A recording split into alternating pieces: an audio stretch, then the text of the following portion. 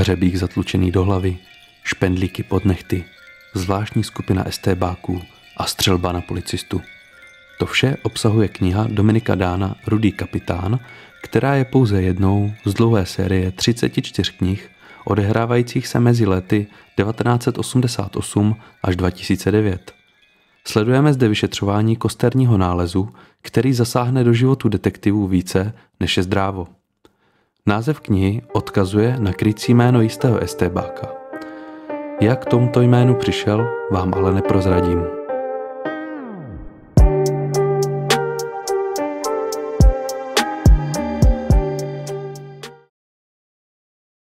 Autorem knihy je dnes již známý slovenský spisovatel Dominik Dán. Jehož jméno je pseudonym, jeho pravé jméno není veřejně známo. Známé je však to, že 20 let pracoval u kriminální služby a od roku 2010 do roku 2020 pracoval na slovenském ministerstvu vnitra. Svoji první knihu vydal v roce 2005 s názvem Popel všechny zarovná a ve své tvorbě pokračuje dodnes. V minulosti se vyskytly i teorie o tom, že pod jménem Dominik Dán píše více autorů dohromady. Kniha se odehrává na Slovensku ve fiktivním městě s názvem Naše město. Podle náznaků, které autor v knize zanechal, se však jedná o Bratislavu. Píše se rok 1992 a je mimořádně horký červen. Komunismus padl a rozpad Československa je za dveřmi. Hlavní postavami jsou mladý detektiv Richard Kraus a jeho starší kolega Eda Burger. Richard je u kriminálky již 4. rokem a před pár lety se mu podařilo objasnit případ sériového vraha nazývaného Bestie. Tomuto případu se však věnuje jiná kniha Dominika Dána. Zpět k příběhu. Kniha začíná na hřbitově, kde pracuje skupina dělníků, kteří mají za úkol přesunout část hrobů kvůli rozrůstajícímu se městu. Vytáhnou poškozenou rakev, která se jim v rukách rozpadne a z ní vypadne mimo jiné lebka, ve které je zatlučený hřebík. Dělníci se rozhodnou věc předat policii a zde si případ převezme naše duo Kraus a Burger. Detektivové zjišťují, že neboštík byl místní farník. Forenzní patolog jim následně sdělí, že se rozhodně nejednalo o sebevraždu a navíc někdo oběť mučil zvlášť ukrutným způsobem. Proč by někdo zatloukal člověku do hlavy hřebík? Nejspíše někdo, kdo chtěl opravdu hodně vědět něco, co dotyčný věděl, ale nechtěl sdělit. Detektivové se začnou pídit po okolnostech případu a původu farníka. Všichni, kteří s ním měli v minulosti něco dočinění, ale mlží a nechtějí se k jeho životu vracet. Proč? Na to budou muset detektivové přijít.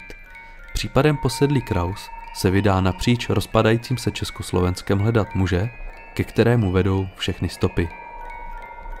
Příběh knihy odkazuje na spisy státní bezpečnosti, které po revoluci odkryly velice závažné případy. Odkazuje například na ukrutnou smrt katolického faráře, který byl v roce 1987 zabit na své faře v malé západoslovenské obci. Jeho život mají na svědomí nejspíše bývalí estébáci. Případ je dodnes velice záhadný a dosud nebyl objasněn. U čeho bych se chtěl zastavit, jsou dialogy postav. Nebýt dialogů, tak by kniha byla o dost méně uvěřitelná. Jako bývalý příslušník policie jsem okamžitě poznal, že knihu napsal kriminalista. Čeští a slovenští kriminalisté si v době společného státu totiž vytvořili určité profesní nářečí, kterému málo kdo v plném smyslu porozumí. Jsou to například různě překroucené vulgarismy spojené s odbornými kriminalistickými výrazy.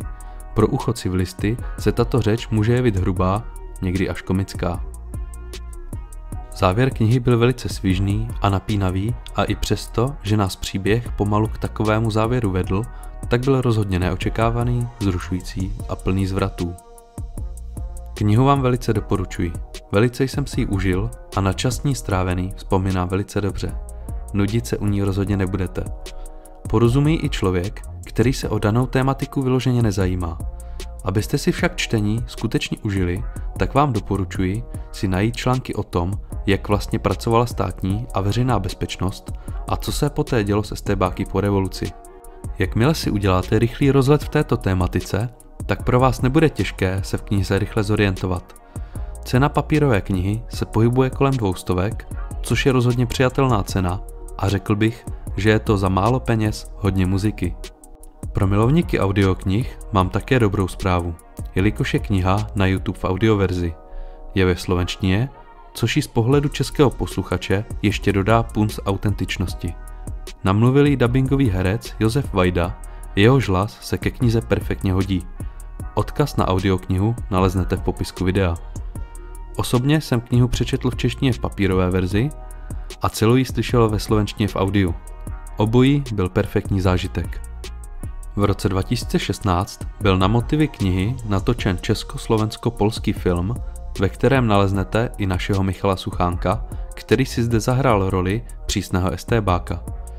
Film však nevypráví zcela stejný příběh jako jeho knižní předloha. Osudy mnoha hlavních i vedlejších postav jsou ve filmu zásadně pozměněny a cesta kriminalistů k objasnění případu je mnohem podobná, ale klíčový objekt pro úspěšné objasnění je zcela jiný. Taková změna však tvůrcům filmu napomohla k plynulejšímu tempu dvouhodinového filmu a vytvořila možnost mnohé knižní pasáže vyškrtnout. Film hodnotím jako mírný nadprůměr, rozhodně ale nedosahuje takových kvalit jako kniha. Doporučuji ho zhlédnout, ale až po přečtení knihy. Odkaz na český trailer naleznete v popisku videa. Já mám ke knize zvláštní vztah. Je to moje první dánovka a začal jsem ji číst v době, když jsem studoval vysokou školu, která je s tématem knihy velice spojená. Četl jsem ji ve vlaku, na ubytovně a všude možně jinde. Se čtením jsem ale nespěchal a od první stránky si ji vychutnával. Celková atmosféra, kterou jsem si kolem této knihy vytvořil, zapříčinila, že na ní rozhodně nikdy nezapomenu. Jsme na konci recenze a já vám děkuji za zhlédnutí celého videa.